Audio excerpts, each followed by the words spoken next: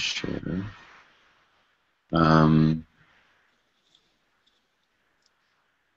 Let's see here. Hang on a second. Can you see my screen? Yep. Okay. Let me. Go here. Yep. Okay. Can everyone see that? Yep. Okay. Yes. Good. So, hello everyone. Hola. Hello. Andres, how many people are with you?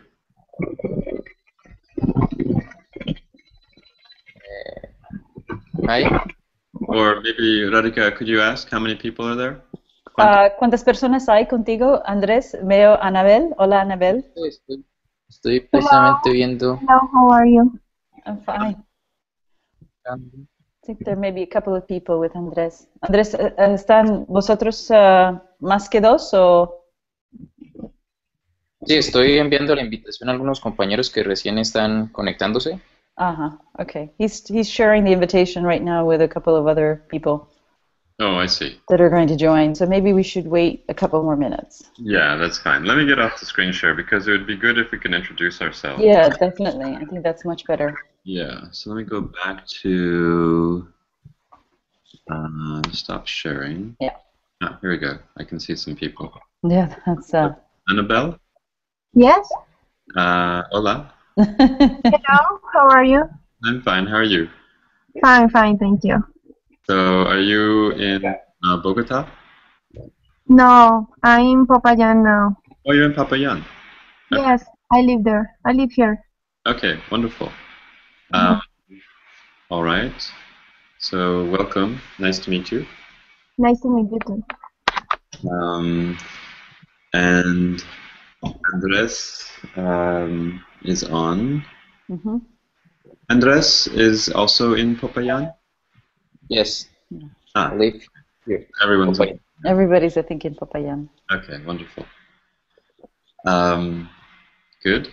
And I know... Oh, Leonardo is here, too. Leonardo's been on for a while, so hola, Leonardo. Hola, Leonardo. He's on mute. Hola, Radhika. How are you? Qué gusto. Ok, el gusto es mío. Simplemente hola a todos. Andrés, Anabel, yo estoy aquí acompañándolos en el inicio acá, mientras que Luis también ya va a conectarse un ratico y nada, un placer saludarlos a todos. Vale, Leonardo, igualmente. Gracias, lo mismo. Ok, muy bien. Continue. Mm-hmm. Will there be some other people joining, Andres? ¿Habrán otros compañeros que van a acompañarles? Sí, pero no me han respondido. Entonces yo creo que lo mejor es que iniciemos. Sí, mejor que sí. I think we just start because he doesn't really know. They aren't really responding, Jordan. Oh. So let's just, I think, initiate. Maybe we'll just do intros for now. Okay. Well, it looks like Annabelle, you are our audience. And Andres. So nice to meet you. And yeah, so my name is Jordan, and I have been, I'm based here in Silicon Valley, and I've been working with startups for about 16 years. I started my own startup about 16 years ago. And I've done about anywhere between 3 to 5 different companies, depending upon how you look at it. Have raised about $60 million for those companies as well as others that I've worked with, and have been with the video game space for about 10 years. I actually started with MMOs, so massively multiplayer online games. And then moved from MMOs to mobile. So I started with mobile in 2005, before mobile was really popular, and just working with carriers and the deck and things like that. I've worked primarily PC games and mobile, and have been involved, with the industry for quite a long time, and have been a mentor to mobile games companies for quite a while. So nice to meet you. And I have also worked for about 10 years in terms of helping companies to enter the Silicon Valley. So games, fundraising, Silicon Valley, international companies. Those are the key words to think about for me. Radhika? Hola, Anabel y Andrés. Es un placer hablar con vosotros. Yo también tengo una base de experiencia en marketing, unos 15 años, más de 15 años en marketing. Y yo tenía 2 startups yo misma. Soy emprendedora también y con bastante experiencia trabajando con startups también en los 2 últimos años. Y hace un año que conocí a Jordan y empezamos a trabajar juntos en proyectos y colaborar en varias iniciativas. Y estamos trabajando con startups desde el mundo entero, desde Asia, Europa, Israel y ahora también en Colombia. Estamos muy emocionados para trabajar con vosotros y a ver si podremos colaborar en varias formas. Estamos listos a este proyecto de mentoría y espero que les ayudamos un poco. Vale. Claro que sí, nosotros también queremos iniciar un proceso, un avance en cada una de las etapas que está viviendo el emprendimiento o nuestro startup. Entonces, pues con muchísimas expectativas de toda la experiencia que ustedes tienen, de todo lo que nos puedan colaborar y nos puedan ayudar en cada uno de de nuestro avance, ¿no? Perfecto. So, Jordan, did you understand or most of it, or? No, just.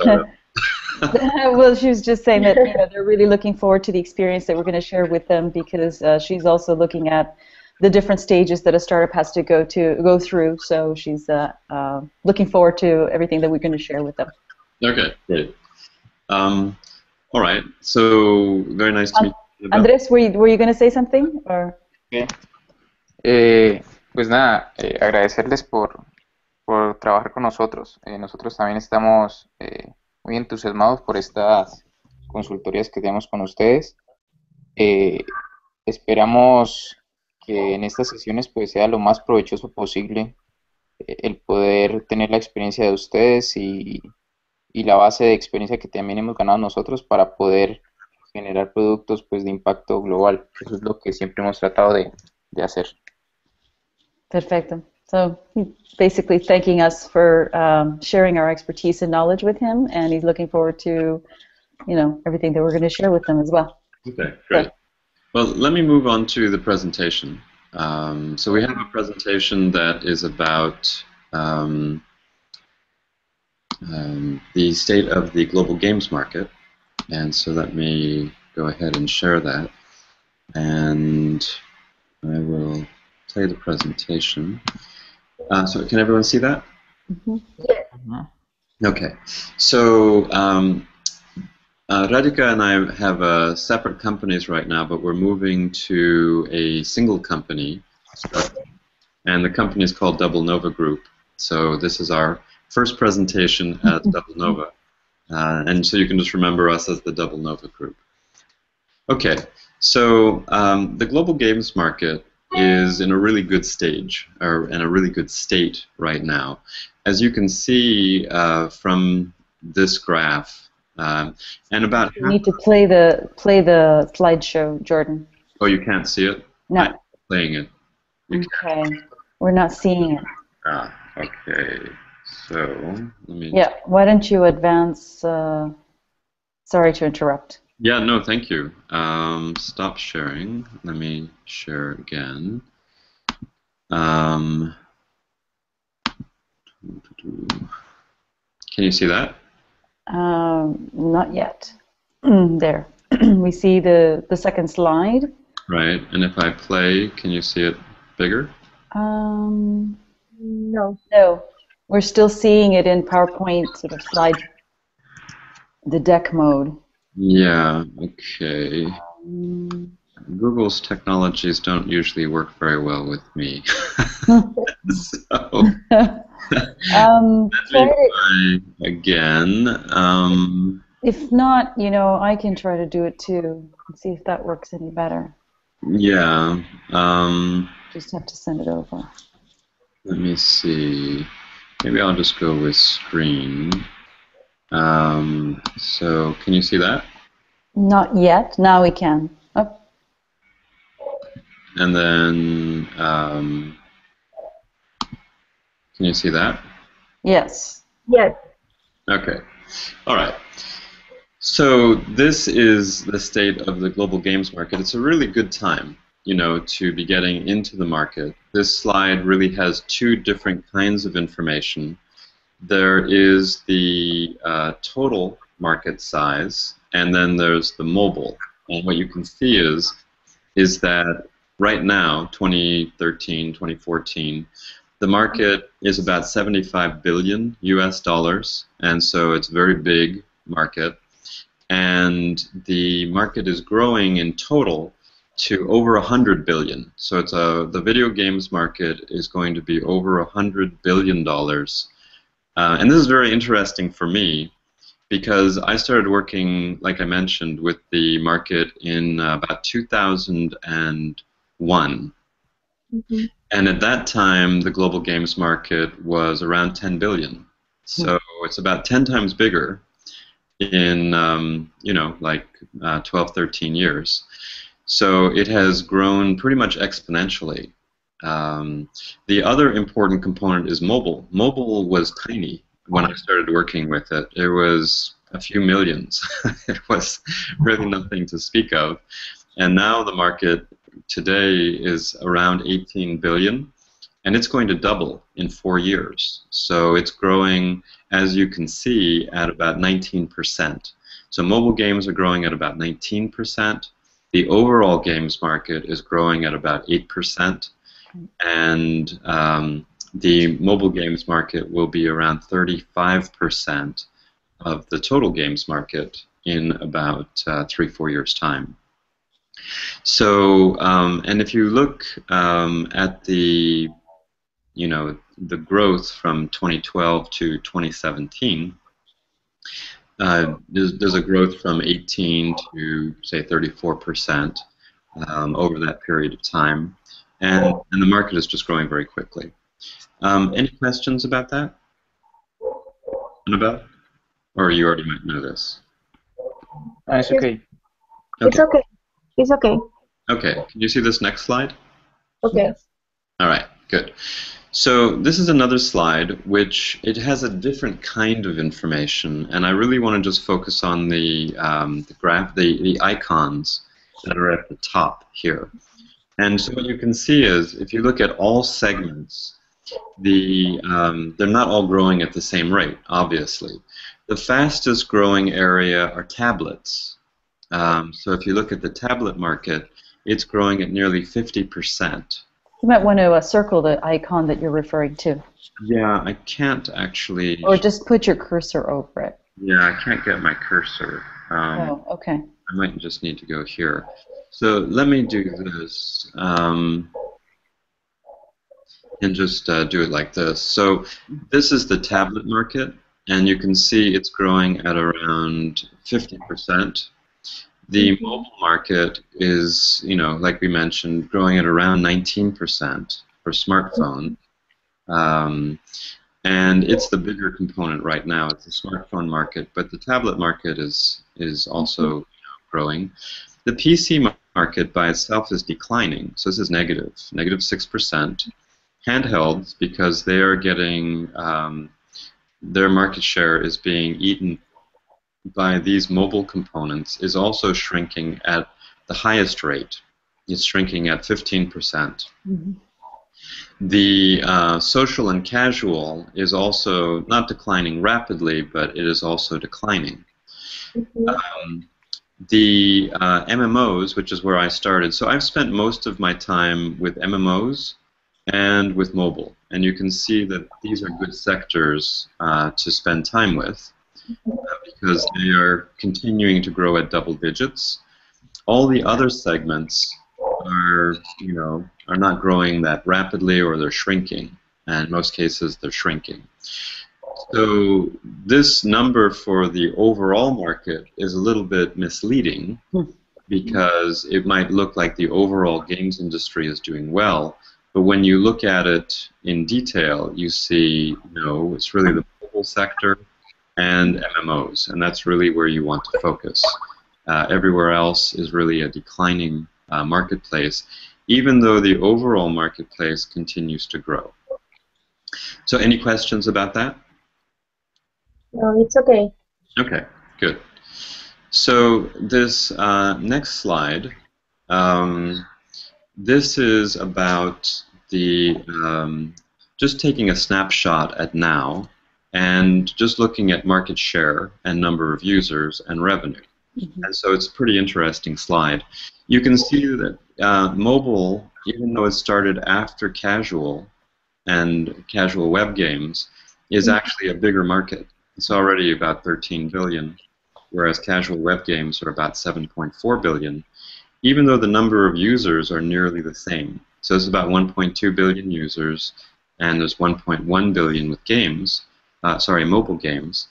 This is monetizing a lot better, nearly double. So much better space to be in for mobile than casual web games. Mobile is actually, even though MMOs have been around for a really long time, it's already catching up to MMOs, and it will surpass them because it's growing at a much faster rate. The console market has always been the big one, right? 31%. But it's declining. But you can see it's a smaller total market in terms of users. The largest market, that's the one that's going to dominate, is really here, mobile phone as well as tablet. So these are really the best places to be going if you're a new developer, especially because for an MMO, you know, these take millions of dollars and maybe 2-3 years to produce, whereas these take a much shorter time. So you probably already knew that, but you know, this is just if you're developing for mobile, you're in a really good place. Any questions about that? No, it's good. Okay. All right. So this one is really looking at the global games market by region. What you can see is that Latin America is about 4%. And the other 3 regions are much larger. So the Latin American region is the smallest, and this is dominated by Brazil. So what this means is if you're producing games in Latin America, you really want to go global very quickly. The closest market is going to be North America, and what you can see is it's nearly 10 times larger.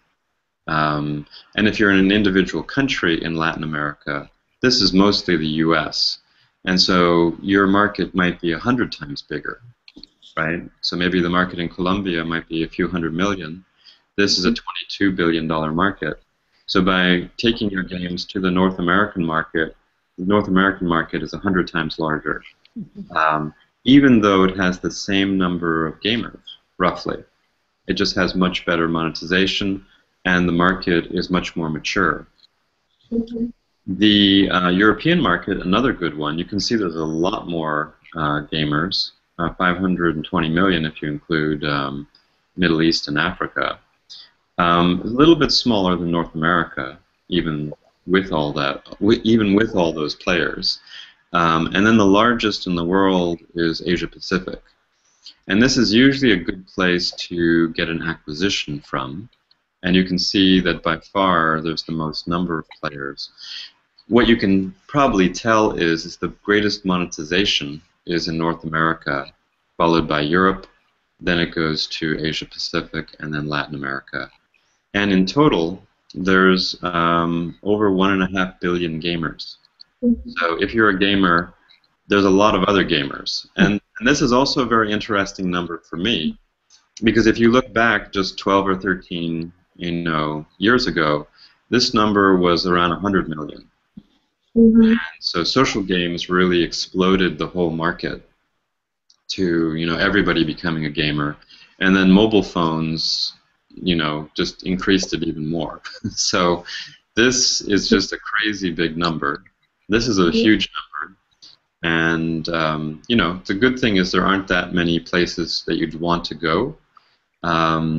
In, you know, North America is really one country. There's really maybe 3 in Asia Pacific.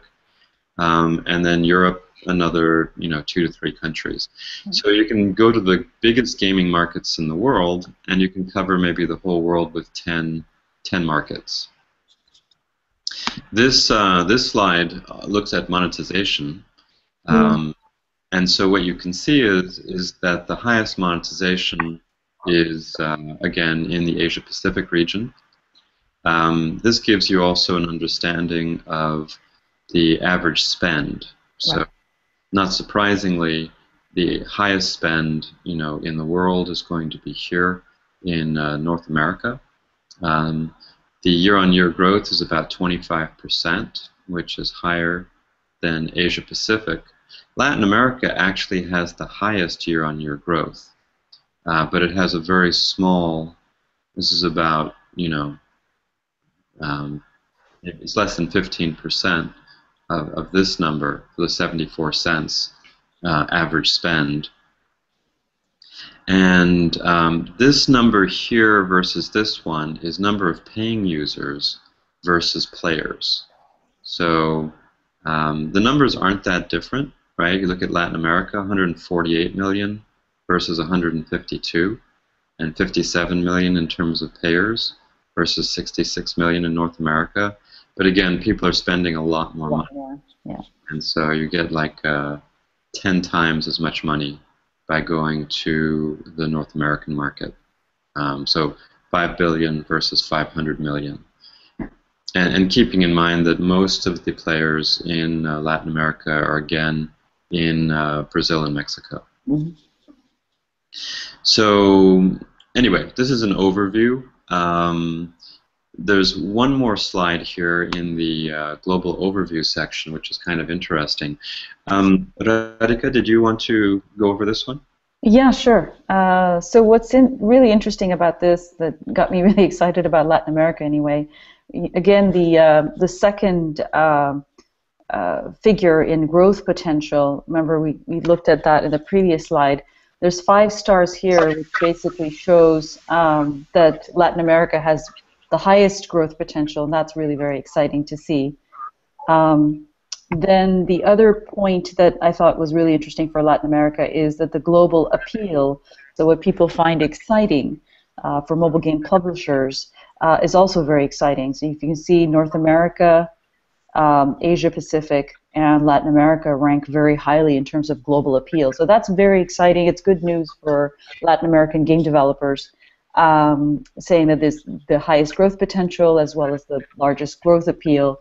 The point that needs, you know, that you need to keep in mind and makes more sense to go and leverage other markets is that the mobile games market size is a little bit less in Latin America than other areas, like in Asia Pacific, for example, in terms of the estimated mobile games in revenue in 2014. Mainly the revenue is lower because, as Jordan was explaining, it's monetizing less. The average spend is less. So that's always a factor that's driving down a little bit the revenue in Latin America. But it makes more sense to expand to North America or other markets to grow your revenue.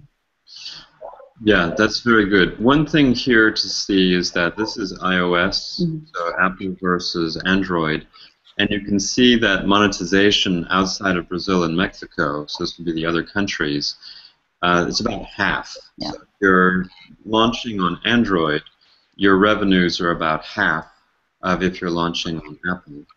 It's similar in the US. So if you look at North America, 378 for Apple versus 230.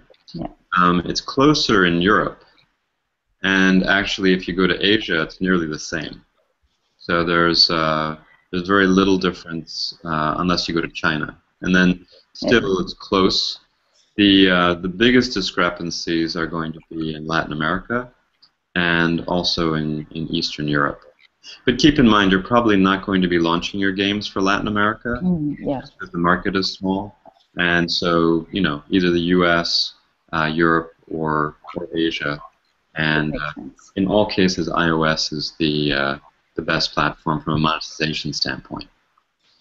So any questions about any of that? No, it's okay. It's okay. It's okay? All right. So now we're going to, so we've given an overview of the global market. What we'd like to do now is talk more about developers.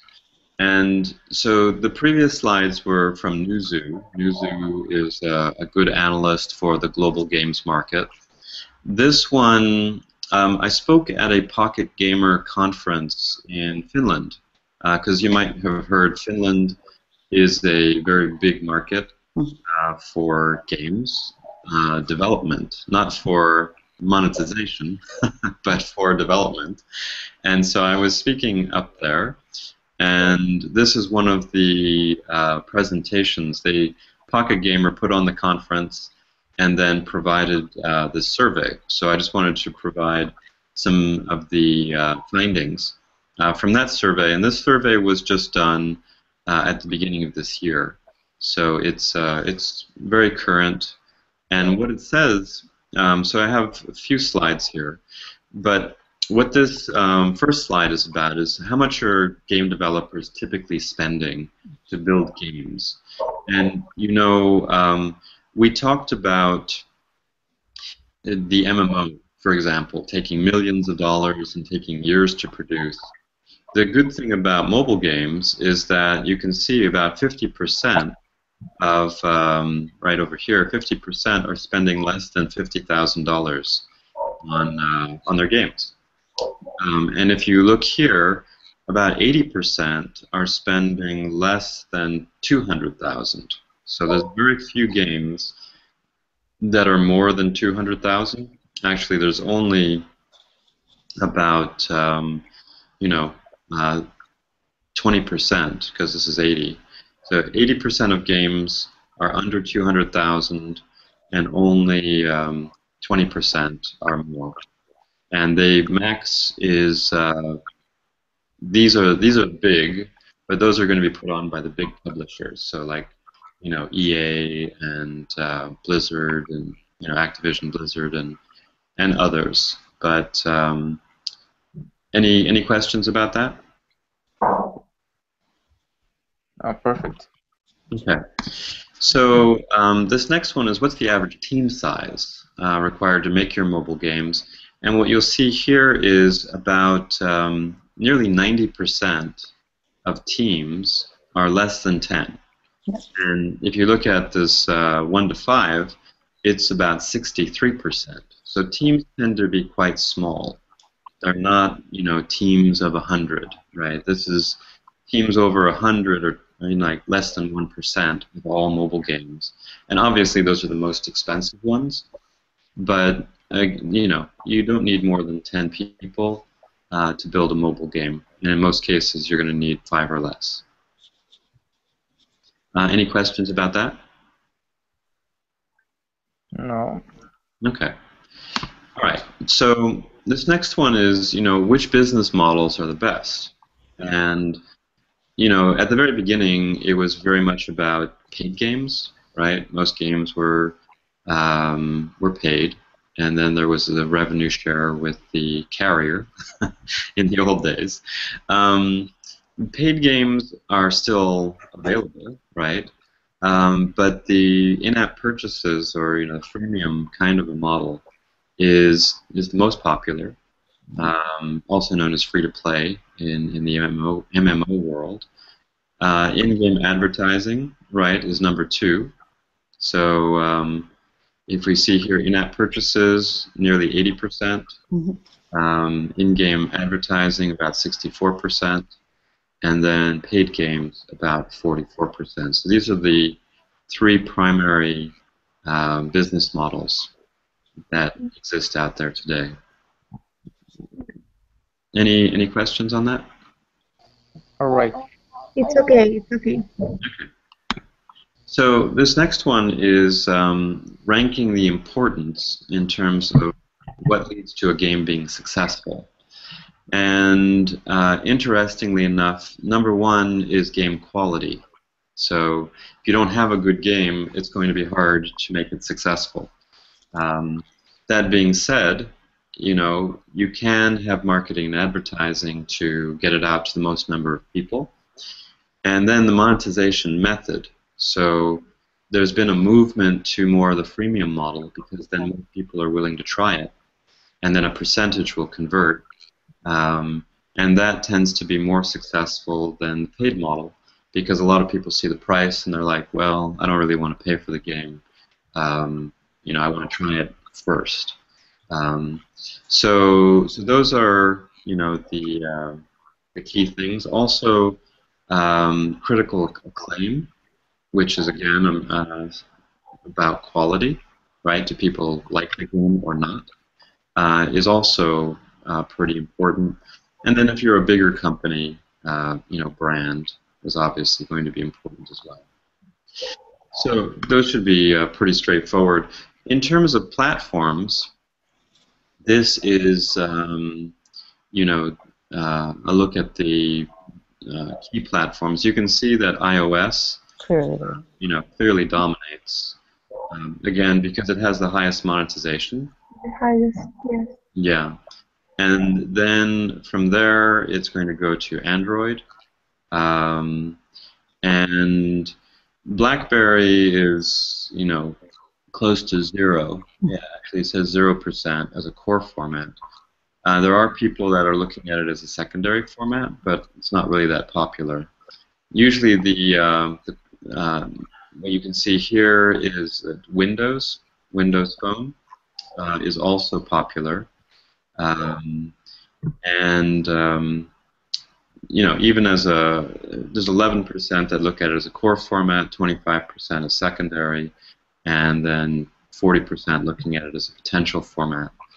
So those are, your key ones in terms of iOS, Android, and there's 2 here for Android. There's Core Android, and then there's also Amazon. So that shouldn't be that, surprising, but we thought we'd just, put the information out there.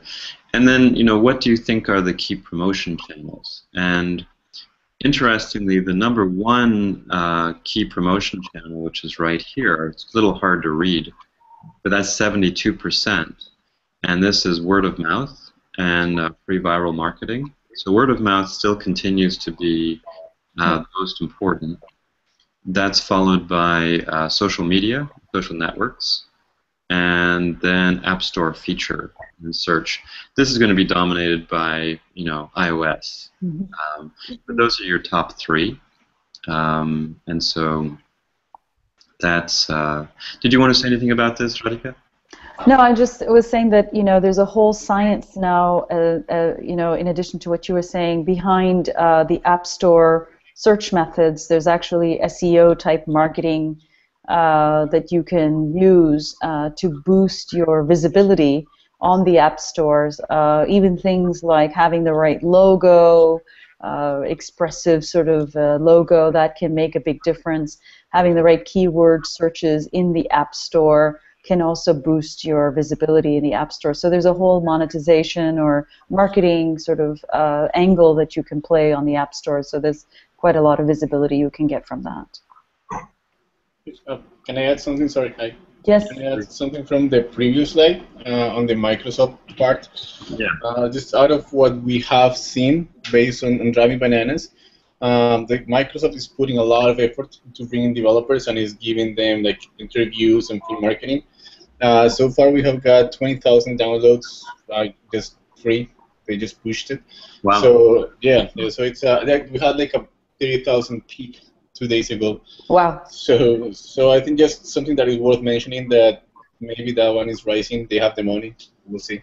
Yeah, I mean, this is the largest, nearly the largest potential format. Exactly. Yeah. I think Microsoft has a lot of money, and I was hoping, Luis, that you would mention it because you've gone through this whole cycle, going global and looking at the different formats, seeing how they've been working, and you come from Colombia, and so your insights are perfect because it's a real-world it's real.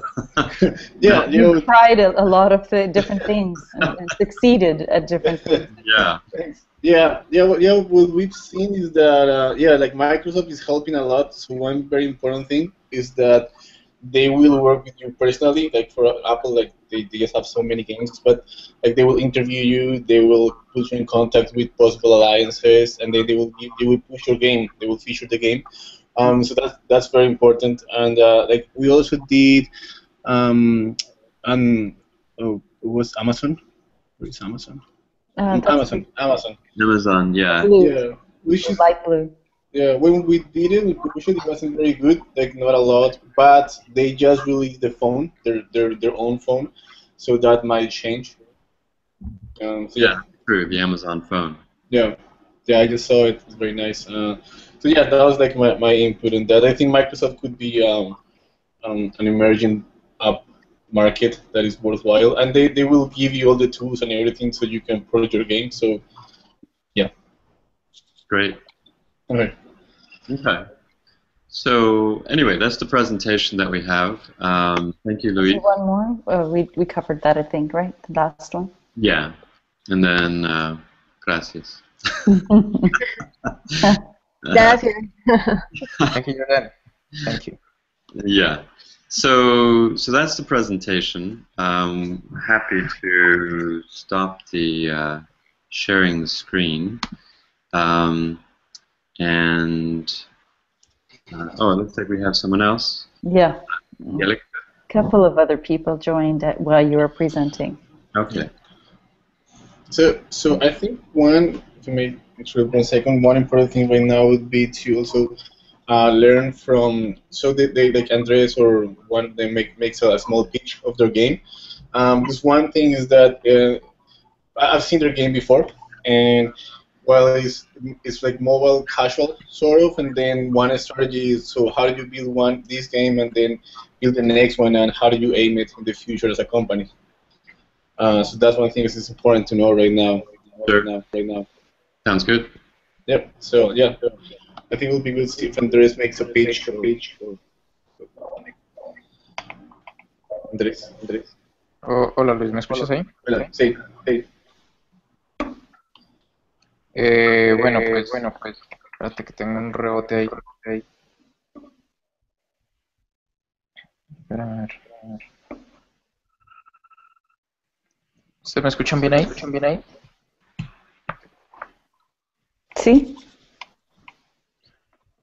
Vale, pues lo que voy a hacer es brevemente, pues, cuál es el juego que estamos trabajando en este momento. ¿Sí? Es un juego que pues, no está finalizado totalmente, estamos trabajando en él.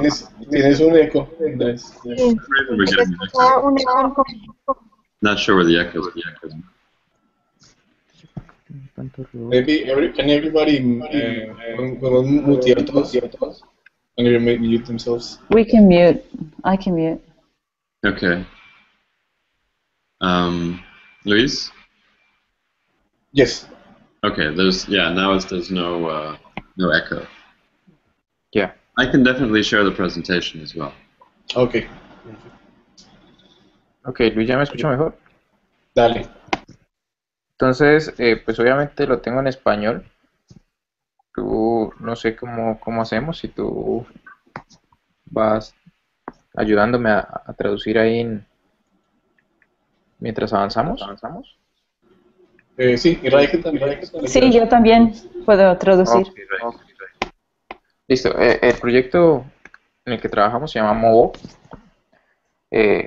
MOBO es un juego de física y agilidad mental que hace uso de diferentes fuerzas de gravedad que se pueden apreciar o usar en el espacio.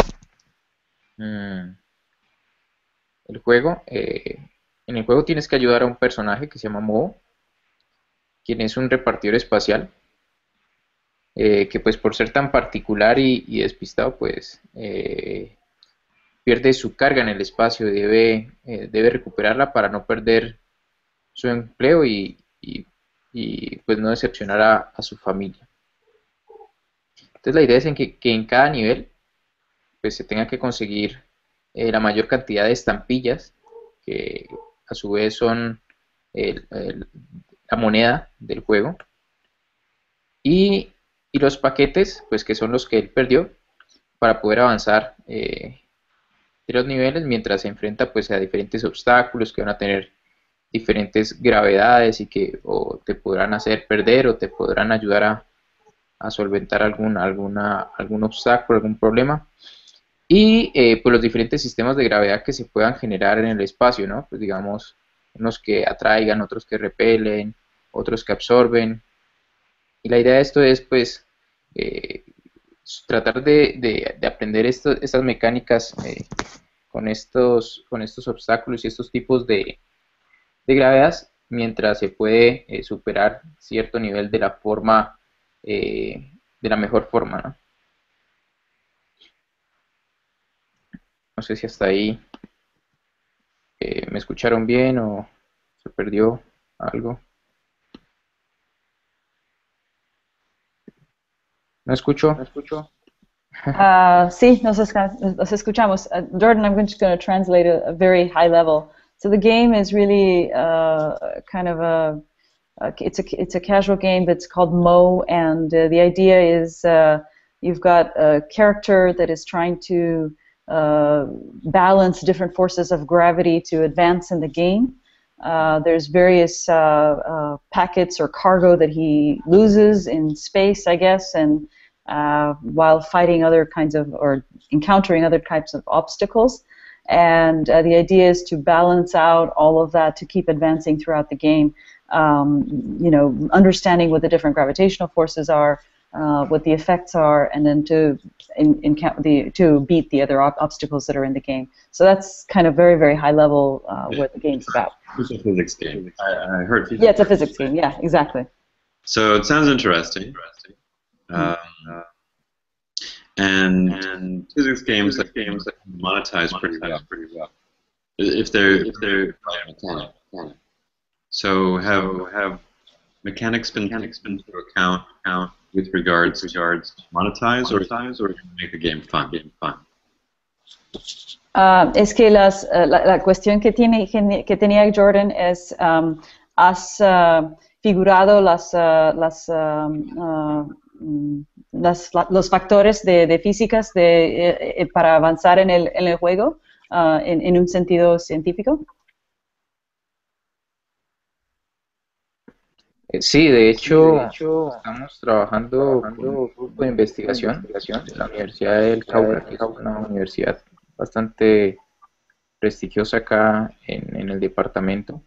Estamos trabajando con un grupo de física. Ellos son los que nos están ayudando a darle soporte a todas estas mecánicas y algoritmos físicos que a la final vamos nosotros a implementar dentro del juego. Jordan, the answer is yes. They are actually working with you know, professionals in the science field as well to take into account all the factors that will affect. To make it fun or for monetization? ¿Es para la monetización o para que el juego sea más divertido? Perdón, ¿las estampillas? Las estampillas o no, es para los factores de físicas que estabas implementando. Esos factores son cosas que se pueden monetizar o que el juego sea más divertido. Ya. No, pues la física. Perdón. Es que tengo un eco ahí cómodo. Voy a hacer mute. Ok, yo creo que mejoró. Pues básicamente la física es el factor de entretenimiento. O sea, es como poder tener la capacidad de avanzar según las diferentes dificultades que ésta genere. Pero los factores de monetización van un poco más allá, tal vez, en el hecho de que hay pues gadgets y hay elementos que se pueden adquirir para que estos niveles sean mucho más fáciles de lograr, de superar. El juego pues necesariamente se supera si uno pues le invierte el tiempo y le invierte pues las habilidades que uno vaya logrando, pero pues no necesariamente uno tiene que adquirir todas estas cosas, estos gadgets, por así decirlo. Sin embargo, pues obviamente los gadgets pues se van a ayudar a facilitar superar estos niveles, y ahí es donde estamos pensando el tema de la monetización. Yo incluso en este momento les estoy compartiendo unos archivos que hacen parte del arte y un poco a nivel conceptual de cómo estaría compuesto el juego. Pues este juego ya nosotros lo empezamos a trabajar el anterior año, sino que por otro tipo de proyectos tuvimos que pararlo, y hasta ahora pues logramos volver a tener el tiempo para volver a trabajar en él.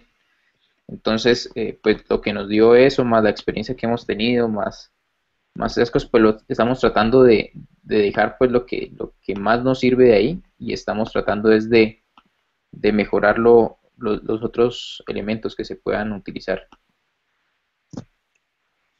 Con permiso voy a traducir. Ajá. So Jordan, basically the physical elements, the scientific aspects of the game, that's really, things that the advancing in the game is based on those factors. What they're using as far as monetization techniques or what have you, those are really based on gadgets that you acquire, I guess little extra things that you can acquire while you're playing the game. It's kind of hard to visualize what those will be without having seen the game, but these are gadgets that you can acquire to help you advance through the different levels. That's what I was wondering. Those are the monetization, and those are the monetization methods that they're using currently. They are trying to expand on that because obviously the project was really initiated last year. They had to put it a little bit on hold. Now they're going to be having more time to come back to it, and they're hoping to do better on the monetization front to try to improve what they currently have. But that's the gist of what he was explaining. He is going to share with us, I guess, some of the art, perhaps. And Yeah, I heard that. I'm wondering if there's that we can see or. Could you repeat, because I lost you? I was wondering if we can. Can you hear me? Can you hear me? Yes. If we can a demo or present. I think that would be helpful. Let me tell Andres. Andres? Go ahead. Monica, sorry. I think when you're not talking, if you mute yourself, you will help the. Okay. Thanks. I will mute now. Maybe, Luis, you can do part of the translation in terms of asking Andres for a demo. Oh, yeah. I already was chatting with him. He's sharing right now the documents. They don't have a demo. They have some animations proposed for game mechanics proposals, and then they have the art.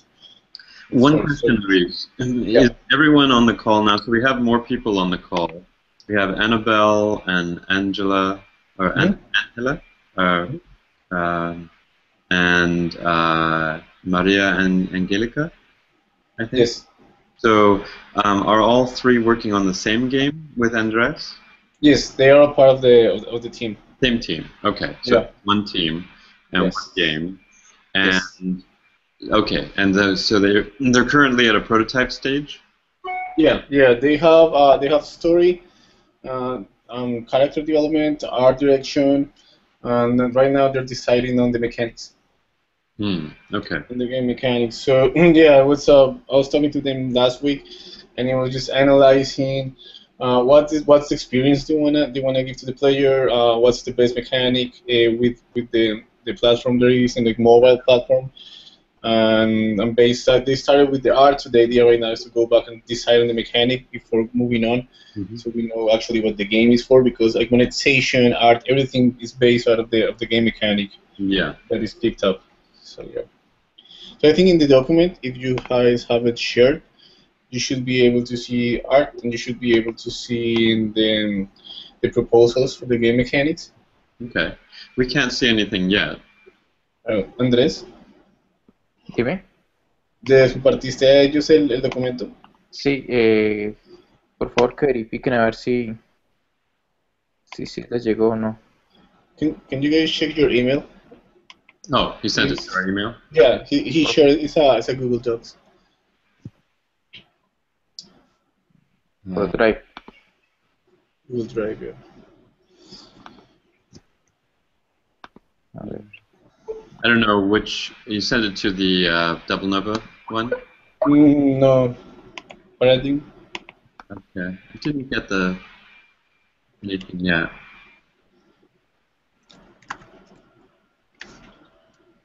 paradigms group.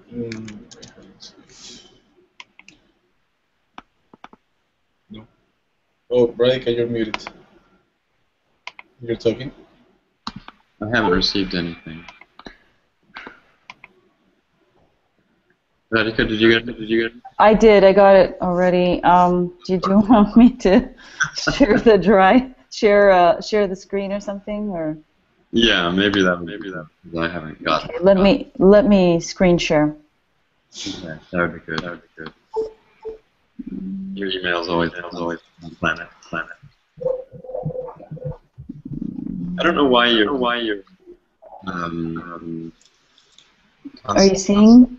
Yeah, it's just we're always having. I don't know if it's no plug and replug or your headset. Let me unplug. Yeah, that might be it. Maybe let me take myself off headset. Okay. Right now there's too much echo. Is that better? I think so. I took off my headset. Yeah, I think that's better. Okay. Sorry about that. Yeah. So are you seeing my screen? Yes. So here's the concept art week 1. You can see, I guess, the environment. There's This is the boss. that's the boss mobile. Okay, and then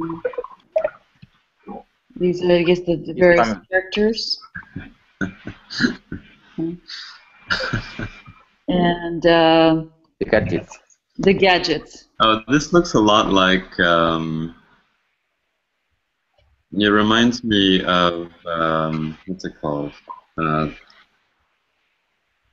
There's that console game. It's very retro. It's Bioshock Infinite. Bioshock. Was there? Did the team were they influenced by the art and some of the things in Bioshock?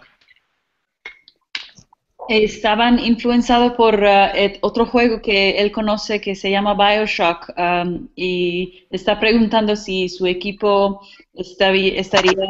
estuvo influenciado o inspirado de ese juego.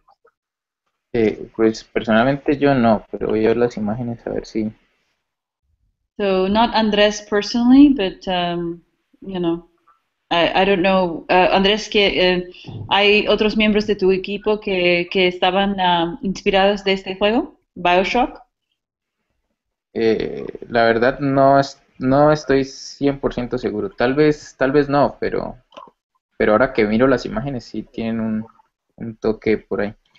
Igual estos gadgets pues también tuvieron su evolución porque el juego no es tan dramático, o sea, no es tan como crear ese ambiente de tensión, sino al contrario, pues es más tipo Angry Birds, pues que es como más divertido, y porque Moe es un personaje pues particular, es similar a Homero Simpson, por así decirlo, es como torpe, gordito, pero pues él no hace las cosas porque no quiere, sino porque él es así. So, Estos fueron los primeros conceptos. ajá.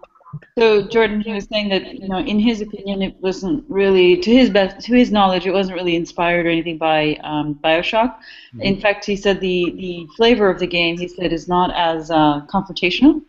Yeah, It's sure. much more pacifist in a sense, like Angry Birds or whatever, because the main character, he's a little bit of a bumbling, clumsy kind of person, and little dumb, I would say, and trying to figure things out. Hmm. It's a different flavor altogether. But this Right. is It's your initial more concept. the art, This is not so much the gameplay. I haven't seen the gameplay, but it just looked like the art was maybe. Could be. It could be. He said there may be an element of similarity, like you mentioned, perhaps the retro aspect. He didn't mention that specifically, but I think that's what you're referring to. It's the retro, and it's just the kinds of things. Like in BioShock, they have that diving suit, Right. is because everything's underwater. Right. Here, those are like shields. I think, if I'm not mistaken. Luis, escudo says shields, right? Yes. And then these are like Yes, yes. neutralizing gadgets, and then there's sucking. It's like a vacuum motion. Hmm. And then these are freezing. These are various things that you can freeze things with. Yeah, but you see, everything is very analog. Yeah, Not digital, right? It has that very kind of retro. retro kind of feel, and Yeah. it looks, like maybe turn of the century. The last century, not the current one. Like 1800s, 1900s, early 1900s kind of a feel. Andrés, lo que estaba diciendo Jordan es que tiene un sentido que en otro siglo, que es, no es de este siglo, pero el último. Tiene ese elemento más, no sé cómo decirlo en español, analog, más que digital. Ah, sí, claro, más análogo. Sí, más análogo. Gracias. So I think, let's see, there's more. Yeah, here's some more artwork. Let me cycle through these. These are the objects, I guess, the little different obstacles. Son obstáculos. Sí, ahí son pruebas porque el juego lo pretendemos hacer en una técnica que se llama Tilet. Entonces era probar que funcionara bien. Okay, so these are different things that they've been trying out, trying to work out, I guess. Esa es la nave de Movo. This is the vehicle. Ajá. Y en el segundo, pues es como está bien, y después del accidente que tuvo, pues pierde todas estas piezas que están al lado derecho. Entonces esos son elementos que también tiene que recuperar para poder seguir avanzando luego entre planetas. So, disculpa, ¿había algo más? No, está bien. Radhika? Sí. Can you hear me? Sí, yes. Maybe you should go to the folder. There, okay, libro de arte Movo. Maybe you can open this file, and you can see like the arts of the game, but in a better like the oldest art. So I guess we'll cycle through these. There's a libro. ¿Qué es el libro? ¿Hay algo más? Libro de arte Movo. Sí. Aquí está ¿Dónde? como más estructurado el juego. ¿En qué carpeta? En Movo. Dale atrás. Hay Arts Week 2. Okay, en Movo Arts. Dale. ¿Esta? En documentos, in the first folder. Arts Week 2. There's one that says Art Week 2. ¿Estos? I see. So these are going to the next level.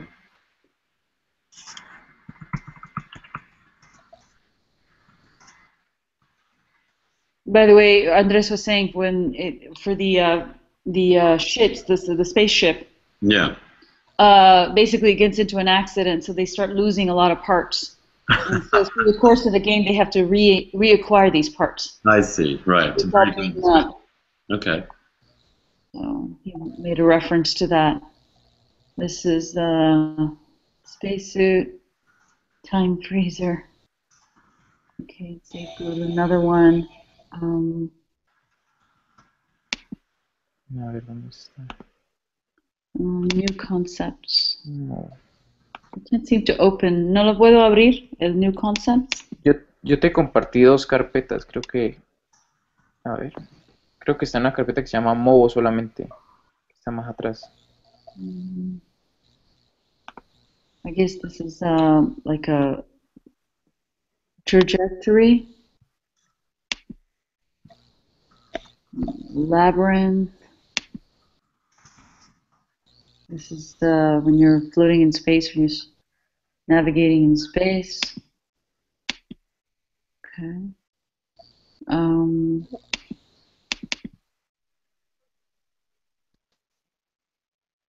¿Hay otro en la carpeta? Hay otra carpeta. Esta es una carpeta que se llama Movo Arts, pero hay otra que se llama Movo, que también te compartí. Entonces creo que los otros documentos que refiere Angie es en la otra carpeta. No, solamente le compartí. No, solamente hay Mobile Arts que recibí. Voy a revisar. He's going to share another folder. A ver.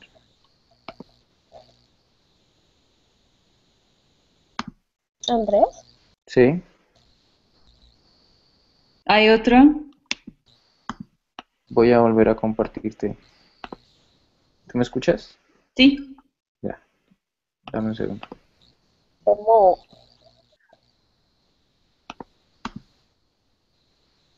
A mí me parece que sí acá, pero no. No lo veo. Ah, sí, hay otro. Okay, so en documentos, sí, en documentos. taller, Libro de arte. idea, libro de arte. Libro ¿Está? de arte. Ajá, sí, correcto. So this is their art book. Okay, so style. Let me try to translate. I guess there's different ideas that they're exploring for names: Mobile Space Explorer, Space Messenger, Space Odyssey. So he's basically, a space traveler or messenger, if you will. That he has to basically take various cargo packets in his spaceship to various destinations. And because he's a bit distracted and he's not really all that intelligent, he, in the beginning of the journey, he didn't foresee that there was a danger that was disastrous, and so basically he lost parts of his spaceship and the contents in space, and in various planets. Wow. Now he's got to sort that all out with all the challenges and the less than visible zones, or more obscure zones, in order to recuperate his lost cargo. So question, it often is good to look at other games that you're using this similar kind of theme to see if they were successful. And so are there other games that they are familiar with that have proven successful with this particular model? Kind of a search. Está preguntando que si su equipo habrá jugado con otros juegos que tienen temas similares, porque es una buena idea para averiguar si hay otros juegos que tienen temas similares que tenían éxito ya. Para averiguar si hay un interés en este tema y el desarrollo de este tema. Eh, pues nosotros hemos hecho un research de videojuegos similares, Ujú. pero, pero no hemos logrado encontrar así uno muy parecido. Tal vez en algún momento con Angry Birds Space, Mhm. que Mm. también trabajaba un poco el tema de física, Ujú. eh, y otros juegos que no recuerdo en ese momento, pero es muy poco los juegos que utilizan así como la física. Yo lo veo más como un juego como, en ese momento como Kill the Road, por ejemplo, por el hecho de que esperamos de que cada nivel tenga una solución eh, definida, por así decirlo. Mhm. So he's basically saying that they did do some research, but they hadn't found anything that was a one-to-one match. That it's kind of like as he put it, it could be thought of as sort of an Angry Birds in space because of the physical sort of the physics of it and the elements of that. But other than that, they really haven't found anything one-to-one match with what they have in mind. Right, because I mean, with Angry Birds, there's more confrontation, right? Mhm. There's birds versus pigs, Yep. and so that is a bit different in terms of the game mechanic.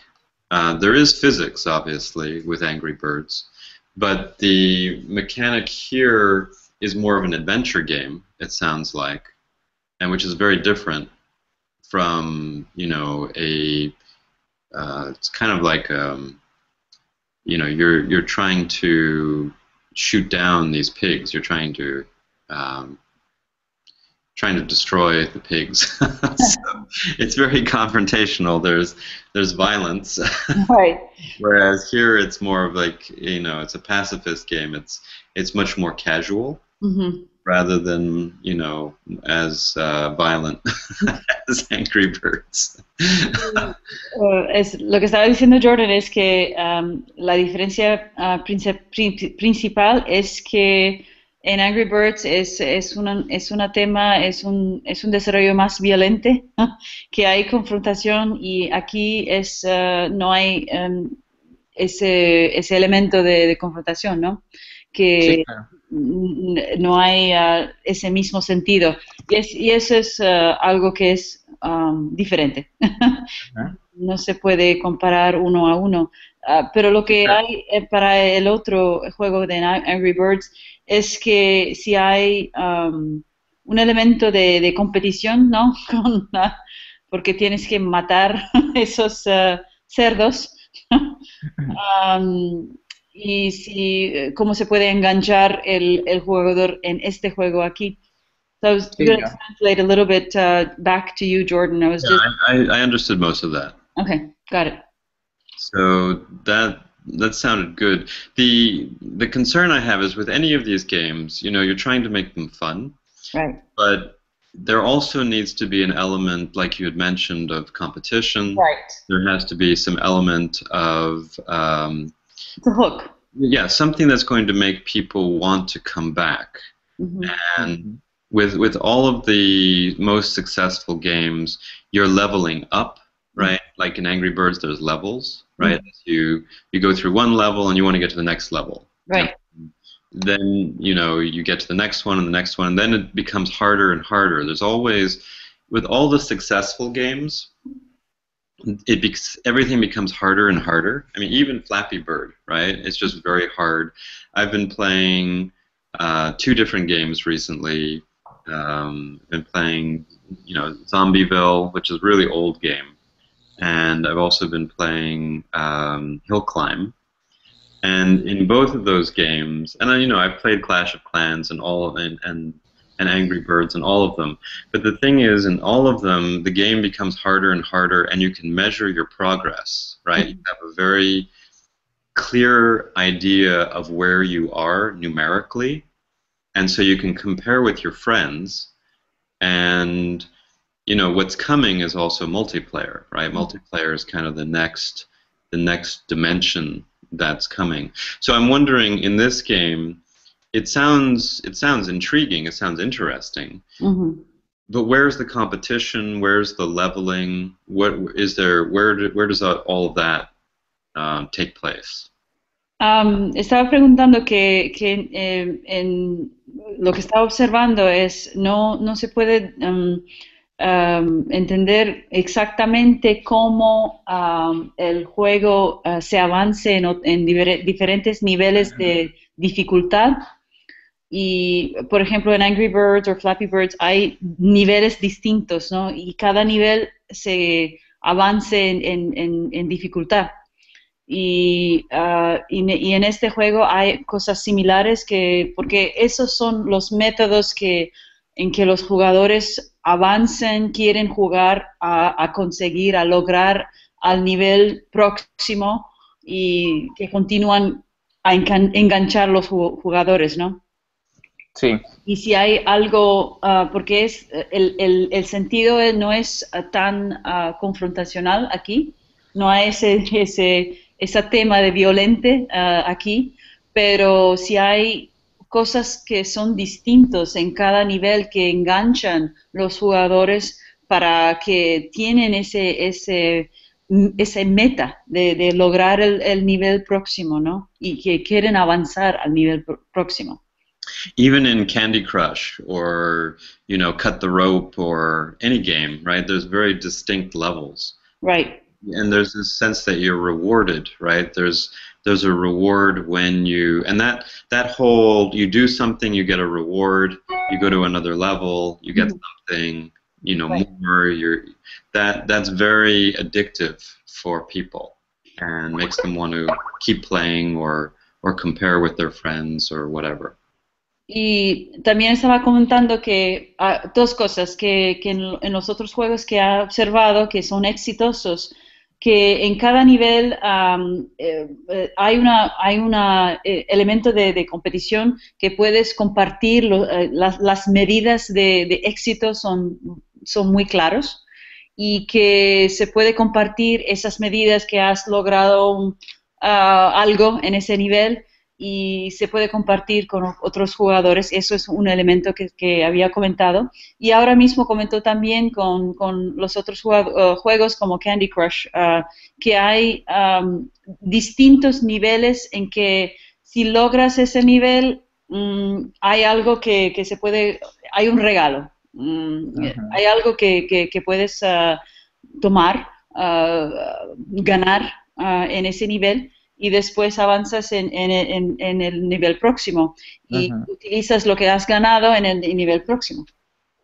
sí, sí, nosotros hemos considerado varias cosas de esas, inclusive en este momento parte del equipo está trabajando en, en hacer la revisión y hacer prototipos pequeños del tema de compartir, de bonificaciones, de cómo manejar la tienda a través de gestores de estos elementos. Eso se ha tenido en cuenta, sino que en este momento estamos retomando el juego y llegamos al punto en que inicialmente se pretendía de que Movo se desplazara a través del uso del acelerómetro del dispositivo.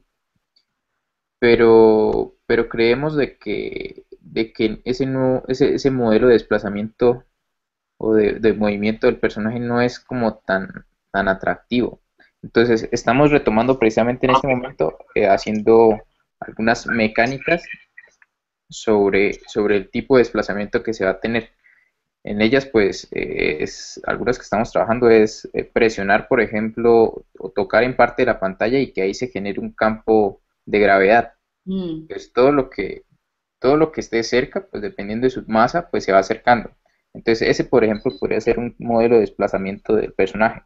Sino que ahí ya estamos haciendo como la validación en prototipos, primero en video, para poder ver si visualmente pues es atractivo antes de poder trabajar ya un prototipo como tal. Entonces, pues no hemos avanzado en esos otros temas porque nos parece esencial tener muy bien definido esto, porque inclusive si esa es la nueva mecánica, ya los gadgets tal vez no vayan a ser los mismos o tal vez las ayudas sean diferentes. Entonces, ahí estamos un poco como retomando ese tema. Voy a traducir que so Jordan he was explaining that those are very much the themes that they're trying to develop at this point. You know, just trying to figure out the degrees of difficulty and how they would advance in the game. They are exploring some interesting things like using sort of the touch screen kind of method to that you would be able to the main character gets displaced into a different part of of space, and that now has various advantages or disadvantages based on the gravitational pulls. Mm-hmm. So they're trying to play around with certain things, and what they're trying to develop right now is, you know, prototyping it in video mode to see if the result is something that is attractive and you know, that it would be interesting to players. So that is something they're kind of revisiting and looking at actively as a team right now. They haven't yet developed all of the you know, the ins and outs currently. Also, are they? Is this supposed to be something that's going to attract primarily a male audience or a female audience, or just everyone? And trying to understand that, because I don't know if they've done research to see that different kinds of games lead to different kinds of, you know, player interest. Estaba preguntando también si han averiguado si este tipo de juego es más atractivo para mujeres o hombres, o lo que están intentando a lograr como audiencia, ¿no? ¿Qué es la meta? Pues la verdad no hemos hecho... Porque hay ciertas cosas en términos de marketing que si están pensando que el jugador ideal, ¿qué es el profil, ¿no? El perfil para ese jugador, que es un hombre, es una mujer, de edad mayor, menor, ¿qué tipo de perfil están pensando cuando están desarrollando este juego? Y también mirar a otros juegos, averiguar si esos otros juegos que son exitosos tienen enganches con cierta población, ¿no? Y ese también es un factor en cómo se diseña un juego. Vale, perfecto. Eso es algo que hay que trabajar entonces. So just to translate back to you, Jordan, they had not really thought about target audience very much. Okay. I was basically telling them that might be a good thing to think about in terms of game design, is having a certain customer profile in mind. Yeah, I don't know if they recently researched that. The articles along Kim Kardashian's, you know, successful game. So there's a lot of actually most players on mobile tend to be women, and they're actually not only are most players women, but they actually monetize better than the men. I see. So targeting, I mean, also if you look at the kind of game that the Kim Kardashian game is it's a sim. Sim games like Sims.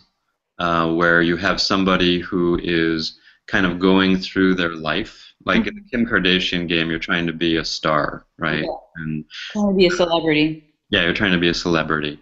And so that kind of structure, if you look at Sims, which was very popular for EA, yes, it was mostly a female crowd as well. You know, where you start out in life and, you know, you get a career or you build a house or, you know, you do some kind of a sim, which is based on reality. The more the fantasy ones, like Space, like they have, as well as fantasy, like, you know, battle games, tend to be more male, right? And social turn-based games also tend to be more female, like, you know, the ones that are on Facebook. Which kind of games again? Social turn-based. I don't know how to translate that. Okay, it just means... Luis, are you there? Yes. I wonder if there's a better way for you to explain social turn games and... Social, social turn-based. Can you give me an example, Jordan? Yeah, I mean, anything that's turn, right, is so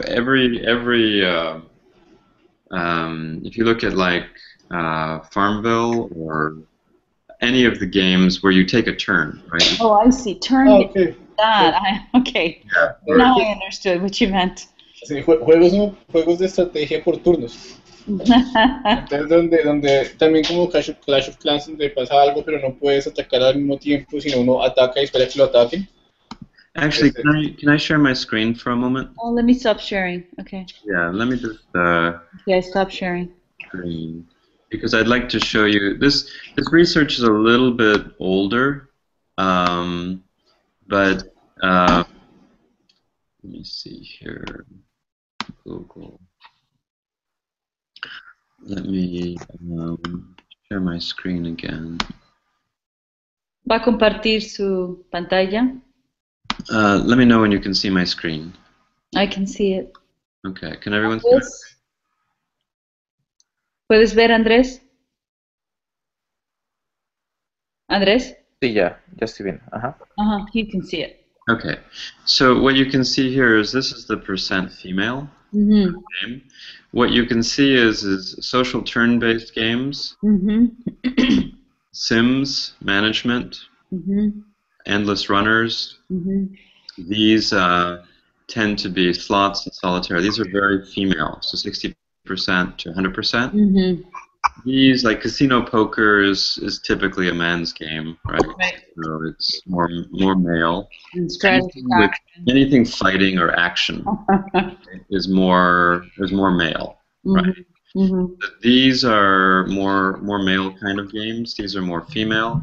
The interesting thing is women monetize better on the types of games that they like. So right now for mobile, it actually makes sense to target women because they're more of the market and they monetize better than the men. And so that's something to consider because it looks like the team has a lot of women on it. Yeah. And so, you know, the sensitivities and sensibilities of the team might be more in touch with the target audience. Right. Oh, can I interrupt for a second? Sure. I wanted to add that I've seen that here in the team, in Prestor team, that the input of women it makes a difference. Yeah, for sure. Yeah, so I think that Andres can use that to your advantage. Yeah, and what you can see here is that you know but it matters what kind. It sounds to me like the game is more of an adventure game. Yeah, I think it's more of an adventure game. Yeah, and adventure games tend not to monetize that well, and they tend to be more of a niche. You know, so it's if you can make it more like a sim, you know, where the person changes over time or goes through levels, or there's some kind of a turn-based structure to it. Well, that would be kind of hard with a single player. But I just know that is, I think you could go in one direction or the other. It has to become more action-oriented, right, if you want to get the male audience, or it needs to go maybe more sim-oriented. To get the female audience. But right now it's kind of in the middle. Yeah. I don't think this category you're going to see being very popular. The ones that have been popular, like Angry Birds, or they're much more confrontational. Yeah, those are, and they're more male. They're at the beginning, right? So if you look at Angry Birds and you look at Clash of Clans, they're much more about attacking, right? Yeah. And so they're very male. If you look at Kim Kardashian's game or Candy Crush, they're more level-based. Yeah. And you're trying to, you're getting rewards, right? And you're moving up to a higher place, and it's not confrontational. And I think you know, from that standpoint, they are working on the different levels and so on. So I think there may be an opportunity to come up with the right formula, if you will, of what levels might or might not work. You know, the reward-based systems or so on that you could build into the levels, and advancing through the levels, which might appeal more to the female audience. Yeah. And those tend to be not confrontational, they're more reward-oriented. Yeah, exactly. And so I think from the nature of this game, as I have seen it, as you've seen it, since it's a non-confrontational kind of game, maybe there's ways for them to really think about how to monetize from a level to level, what rewards are being awarded, etc., to entice a more female audience. Yeah. Voy a traducir un poco, Andrés, lo que estábamos comentando, es que nosotros observamos que el juego no es muy efectivo en el presente para audiencias que son mujeres o hombres, es un poco en el medio. Si ve no sé cómo te Luis, ¿cómo se dice graph? ¿Gráfica? Sí, la imagen gráfica que nos mostró Jordan, que para juegos sim y también con, ¿cómo se dice? Social turn-based, otra vez Luis, juegos basados en... Juegos por turnos. ¿Por turnos? Sí, por turnos. Que esos juegos son más efectivos con audiencias de mujeres y que monetizan mejor que los otros juegos. Y también que las audiencias de mujeres se monetizan un poco mejor que las audiencias de hombres. Y que las audiencias de hombres son juegos de estrategia, juegos más confrontacionales, hay un elemento de violencia.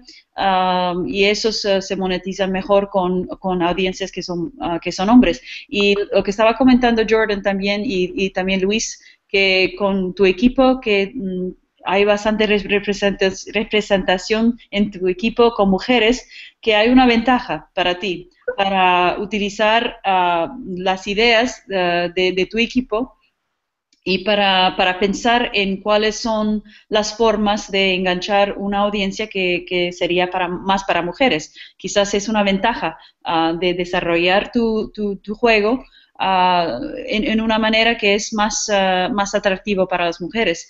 Y si hay un elemento sim, quizás, estuvimos hablando de avanzar en los niveles, y cada nivel tiene hay algo que puedes ganar una cosa, que es un sentido que no es violente, más pacifista, pero al mismo tiempo que con cada nivel estás logrando una cosa, ganar algo que te puede servir de ventaja en el nivel próximo. Ajá. Y ese sería un método de enganchar los jugadores más mujeres que hombres. Entonces, ¿ustedes recomiendan que enfoquemos el juego más hacia el segmento de mujeres? Sí, porque no hay un elemento violento, ¿no? Y Ujú. con los jugadores que son hombres, pues hay un elemento no solamente de estrategia, pero tienes que matar algo o tiene que ser algo violento, ¿no? Y con este juego que es más pacifista, pienso que es mitad aventura, mitad estrategia. Pienso que hay elementos de sim que se pueden incorporar con este juego. Ujú. Sí, inclusive nosotros tratamos como de acercarlo un poco a ese segmento Ujú. desde la historia, tal vez, porque pues él tiene su familia y a la final él no quiere perder su trabajo es por no decepcionar a su familia. Entonces Sí, tratamos de generar ciertos componentes como para generar ese tipo de emociones de colaboración sí, que se destaca más en el segmento de mujeres, ¿no? sí. Y entonces hay formas que se puede monetizar a cada nivel. Hay algo que se puede ganar. Y esa cosa que estabas ganando en cada nivel se puede utilizar como ventaja en el nivel próximo. Sí, sería ver. Acercar tu meta final. ¿Sabes qué, Andrés? Perdón, interrumpo un momento. Yo creo que algo importante también puede ser tener constantes, entonces vas a ir tomando decisiones y eso les ayuda. Entonces, si toma la decisión de la mujer o bueno, el target que sea, si ustedes siguen constantes, como una ecuación, ustedes van llegando y van resolviendo basado en esa constante. Pero eso. Ya. Igual también tendríamos que ver hasta qué punto el tipo de trabajo artístico que se está haciendo también se enfoca hacia ese segmento, ¿no? Si vamos a tomar la decisión de cambiarlo, pues también tendremos que decidir por un estilo un poco más adaptado, Sí. más cute. Pienso que el personaje también, si es más una mujer que está tomando este viaje, quizás hay algo, hay un elemento que se puede escoger también el personaje. No solamente un personaje, pero hay 2 o 3 personajes que se puede escoger. Can I share a screen again? Is that okay? Sí, Jordan quiere compartir su pantalla Sí, sí. otra vez. So one good thing about here's another. So one good thing about adventure is that it builds engagement, and there's a direct correlation between engagement and in-app purchases. Mhm. If people are playing it longer, they tend to want, because they're putting time in, they want to spend money to make that time more valuable. And so what you can see is that strategy, trivia, adventure, and family games, as well as role-playing, these have the highest percentage of in-app purchases. You also get more engagement. So adventure, strategy, and family have longest average daily session length. Right. I think, in that sense, also, I wanted to mention, I don't know whether that came through in the conversations, whether you understood, there is an element in the game currently about family honor. Like, they don't want to disappoint the family in going through this voyage, if you will, that they have to, there's an element of preserving family honor, I guess, or integrity. Okay. And so there's this whole family sort of theme running in the background as well, that, you want to make your family proud of what you've achieved. Okay. And so that was something that Andres mentioned a couple of times, that I don't know if that came through in my translation. Yes. So that was something I wanted to mention. Andrés, no sé si comprendiste lo que estaba mencionando Jordan, que hay para las compras dentro del juego, de la aplicación, in-app purchase, para juegos de aventura, ¿cómo se dice? No sé si Luis, trivia en español. Igual. ¿Igual? ¿Trivia? Sí. Y también estrategia, trivia, aventura, familia. Son temas que se puede ver en las imágenes gráficas, que tienen más enganches con los jugadores, y que se pueden monetizar mejor en términos de compras dentro del app. Sí. Sí, So the porque really good thing yo here, veo, adventure. Sí, por favor. yo veo un poco el juego como en el lado de estrategia y aventura, pues podría ser. So he's saying that the positioning could be much more strategy adventure Yeah. rather than anything else. Yeah, and that's best for engagement. And there is a storyline as well. Right. Right? Right. So that creates engagement. So there's a difference between, you see, you can have with a strategy and adventure game, you can have high engagement, but you might have very few users. I Right. see. So you might have 10 users who are all spending money. You just don't have many users. So the thing is that this category definitely generates high engagement and a propensity to purchase. But you also have to have something that is going to generate a lot of people playing, and so it has to have something, there's something exciting about it. There has to be some mechanic to get people excited and then use word of mouth. Lo que estaba diciendo Jordan es que en juegos de estrategia y aventura son claramente algo que se puede enganchar más a jugadores, y esos jugadores no son muchos, pero ciertos jugadores van a van a comprar más en el juego, etcétera. Pero también tienes que tener algo que se puede coger más descargas, ¿no? Para el juego. Y hay otros elementos que tienes que tener en el juego para que el nivel de descarga sería alta. Ujú. So, Luis, I don't know if I did an effective job of explaining that. If you wanted to comment. Yeah, can you hear me? Oh, Yeah. my computer was here. Yeah, I think he was, yeah. Okay. Mira, pues, Andrés, ustedes también entienden, el inglés, ¿cierto? Viene cuando Jordan habla. Sí, sí, en la mayoría de casos está bien. Ah, bueno, sí, ellos entre los dos también entienden a Jordan un poco. Entonces, estoy bien. Estoy bien. So the good news, Jordan, is that for the most part they're understanding what you're saying, so that's good. Yeah, that's good too. Just a supplemental here. Yeah. That's great.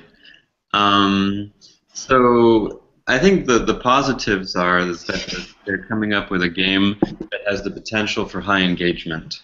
It also has the potential to engage. I don't know if it will necessarily engage women because of it seems to have more of a masculine theme. Yeah.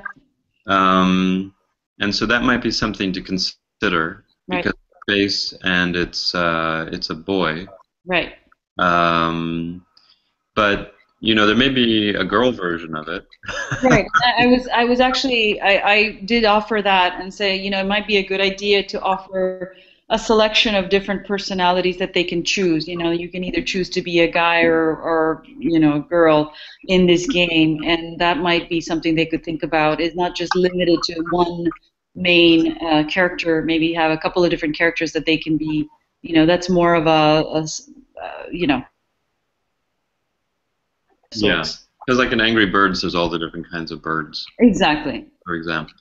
There's a customization element in terms of the kind of character you would like to be in the game. Yeah. Yeah. Exactly. I did explain that earlier briefly. Luis, I don't know if you wanted to comment a little bit more on that at all. No, I think it's so clear, yeah.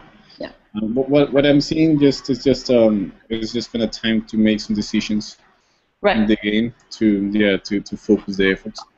Well, I think the thing is that there's enough data now. Like, if you looked 3-4 years ago, there really wasn't that much information and data about what kinds of games do well, what kinds of games lead to purchasing behavior, and what kind of games have the most types of purchases. But now there's enough players, there's enough data. And what you'll see these days is that mobile gaming has become very data-driven. Some of the investors that we work with, they invest only, well, I shouldn't say only, team is always important, but they are very strict about the monetization and game player acquisition statistics. And they believe that you can pick winners just by looking at the numbers. Mm-hmm. And so right. if you look at that, it's very important to look at the game type and figure out the audience. And in the old days, you could just kind of come up with a story and then hope that it's going to be successful. Right. But now it's more of trying to figure out what are the components. Right, and the analytics. Yeah. Yeah, and also like figuring out how much is like if you are planning. I'm going to switch to Spanish. Si están planeando o cuánto están planeando invertir en user acquisition, no todos los targets valen igual. Entonces eso también es importante saberlo para saber el target del juego. No todos los targets de personas ni en todos los países es el mismo precio por jugador en user acquisition. Sí, claro. Pues nuestra intención es tratar de generar un juego que genere ese enganche y que sea atractivo para poder trabajar con algún publisher. Esa es la intención de que la parte de promoción y mercadeo, posicionamiento de la aplicación, pues sea inversión del publisher, porque en este momento no tenemos como un gran capital, por así decirlo, para invertir en posicionamiento. See, Jordan, he was just saying that the overall intent is to create a game that is attractive enough that they can go through to attract a publisher. Yeah, that makes sense. Well, one thing, just going back to, I was just thinking with the BioShock theme, one thing that makes BioShock very, very compelling and drives people to play it. It has a very good story, but there's also the girl-boy attraction within the game, which I know with my older son, for example, when he was playing, it's you know, he's the guy and he's supposed to protect this woman, the little sisters, and there's this interplay between the male and the female. Female dynamics. Yeah, male-female dynamic, which makes it stickier. And so I don't know if that's something that you've considered, especially for a female audience, potentially, is, you know, collecting things and being able to have some connection between, say, the main character and trying to find a woman, if it's a boy, or if it's a girl, you know, maybe it's this boyfriend-girlfriend or, you know, boy-girl kind of interaction. That might be interesting as well. Y lo que estaba diciendo Jordan es que en BioShock, por ejemplo, hay no solamente hay un tema de una historia que están, ese tema está desarrollando en el juego, pero también hay un elemento de atracción entre los niños y las niñas en el juego, novios y novias o lo que es o hermanos hermanas, lo que sea. Hay un dinámico entre los dos sexos y se puede incorporar, quizás que se puede pensar si hay una manera de incorporar este elemento, hay un dinámico de relaciones personales dentro del juego. O sea que si el personaje principal es un niño o un hombre que está buscando una mujer o el opuesto, que si eres una mujer que estás buscando un novio o lo que sea, pero hay un dinámico entre los sexos y quizás sería una idea de pensar si hay algo que se puede implementar. Sí, listo. Vale. Estoy tomando nota de todo lo que... Sí. Entonces hay varias cosas que se pueden pensar y experimentar con esas ideas, a ver si hay manera de enganchar una audiencia que para un juego de estrategia y aventura que quizás hay un elemento que se puede enganchar más la audiencia de mujeres o lo que sea, pero o si es algo que se puede dedicar a la audiencia de hombres, hay otra forma de estrategia que es un poco más competitivo. Sí. Yeah, definitely.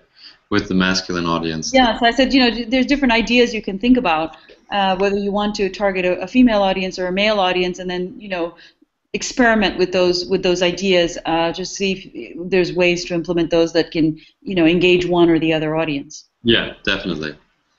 But those will help to monetize, right? To go and use the techniques that you know have been successful. Mm-hmm.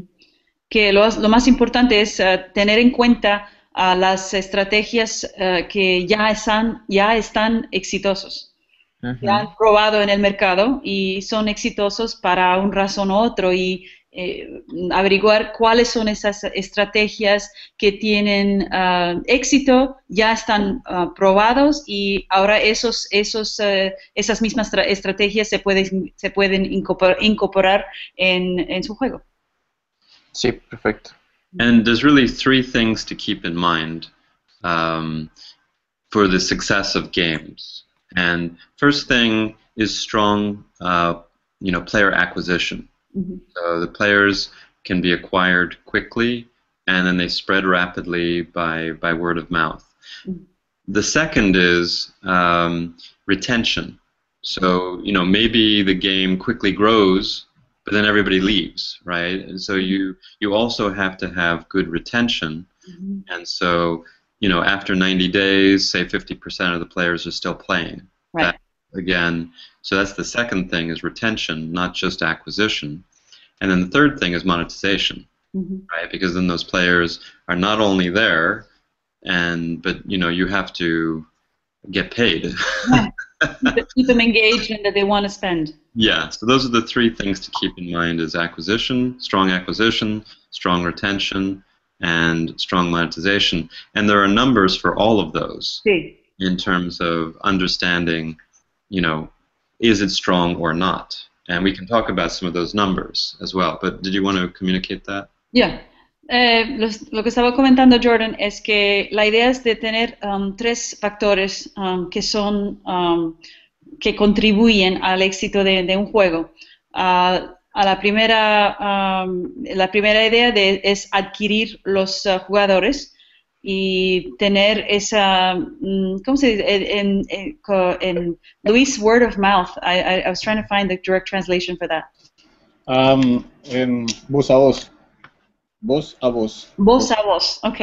Que hay maneras de adquirir jugadores voz a voz, y eso es la primera. La segunda es retener esos jugadores para que vengan después de un mes, que están al menos unos 50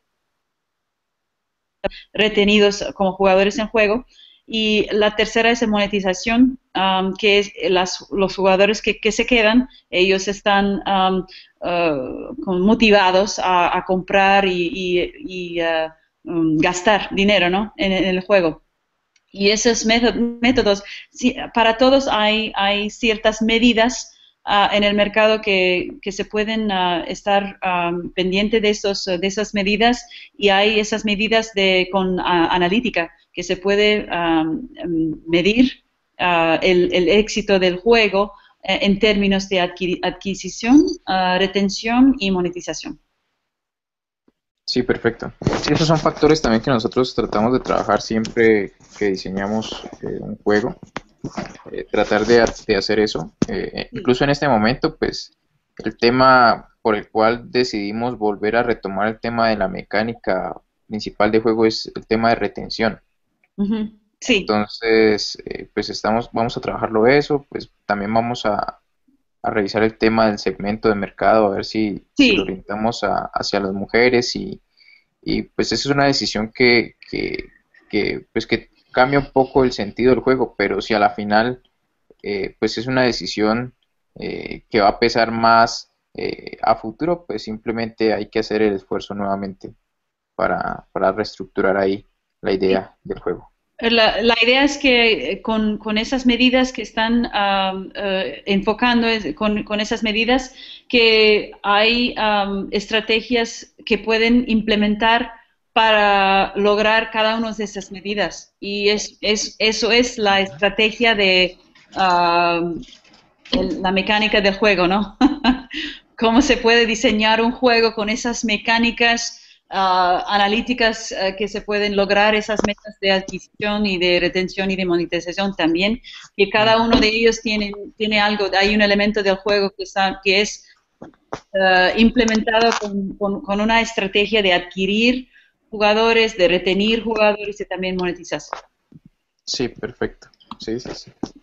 Perfecto. So, Jordan, they're also looking at the analytics as well, and they're trying to think about the various strategies that will help them achieve those acquisition, retention, and monetization goals. Yeah.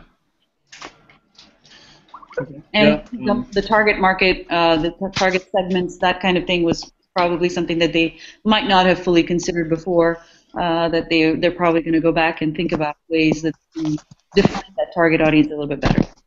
Yeah, and something to keep in mind is that,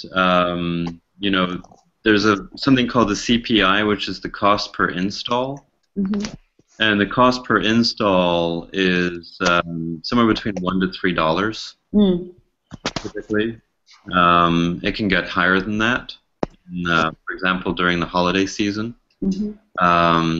But the and what you want to do is the monetization, the revenue per user, you want to have higher than your cost per install. I Right? see. Right. And the longer that users are playing, it's kind of like, those are the revenue mechanics, right? yeah. Yeah. Yeah. Okay. Yeah, I think. No, I was thinking that maybe we can leave these for the next sessions. Yes. And wrap it up here. Yep. I think that makes a lot of sense. Yeah. That's good.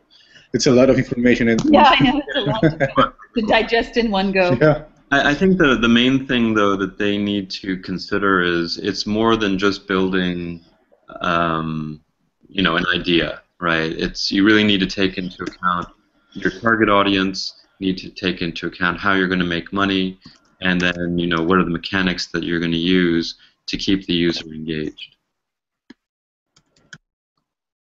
Andrés, no sé si era más claro que lo que decía Jordan, es que no es una cuestión de diseñar un juego, pero también diseñar un juego con esas medidas como son metas, ¿no? De cómo vas a adquirir jugadores, cómo vas a retener esos jugadores y cómo vas a monetizar esos jugadores, y con un segmento del mercado, una audiencia que es mujer o hombre, lo que sea, el perfil ideal.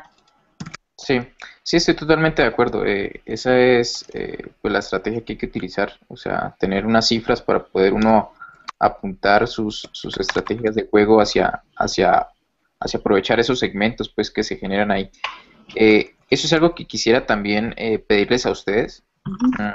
Pues Anabel es quien se encarga de ese tema de mercadeo y de cifras y demás, para que si pueden compartirnos algunas fuentes de información para nosotros en la siguiente sesión poder tomar decisiones basadas en cifras, pues será lo mejor que podemos hacer. Entonces sería bueno tener como esas fuentes de información para poder pues hacer ese contraste ahí o esa comparación de estrategias.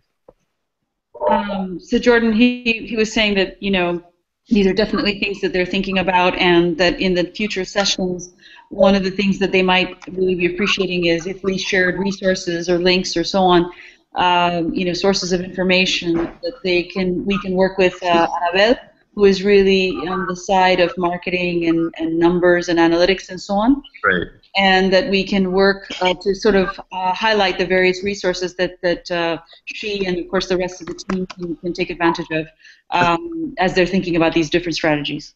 Right. Sí, seguro. Okay, muchas gracias. Pues sí, yo quería decirles que pues para nosotros es muy importante todo este tipo de datos y todo lo que Jordan y tú nos has igual pues todos nos están compartiendo estas cifras.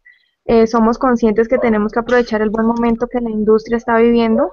Las cifras lo demuestran, la venta de dispositivos lo demuestran, y más que aprovechar pues todo como esa revolución de aplicaciones que en estos momentos está viviendo pues toda la industria.